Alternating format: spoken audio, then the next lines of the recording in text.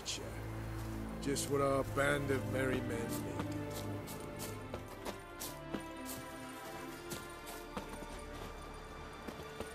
We'll pay for the free Temeria without blood.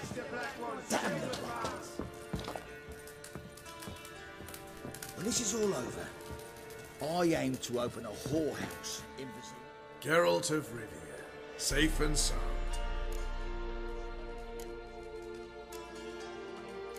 Mentioned you have a problem. It's Vess.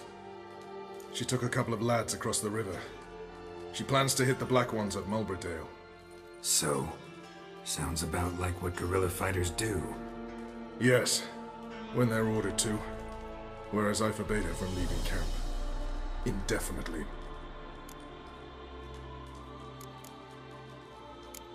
Don't trust Vess anymore? Bollocks. She's prepared to die for me.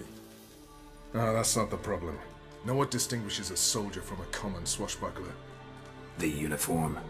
It's a serious question. A rhetorical one.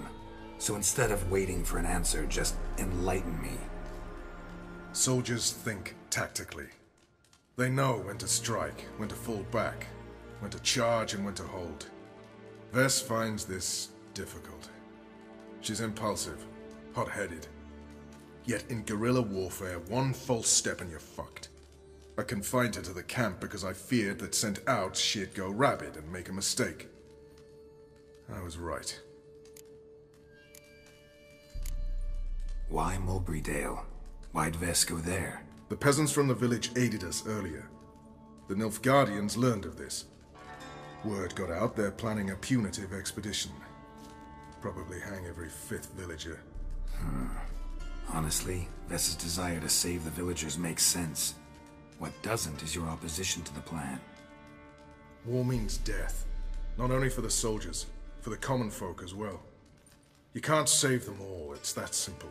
Funny. Had you for an idealist. You were right to. Are right to. But I have one ideal. A free Temeria. And I'm prepared to sacrifice anything for it.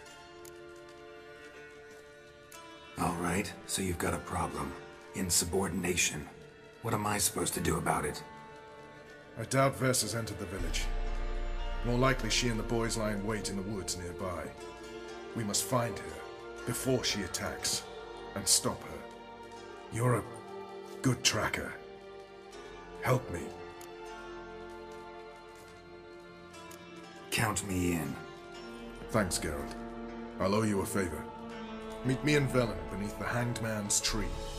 It's just a short jaunt from there to Mulberdale.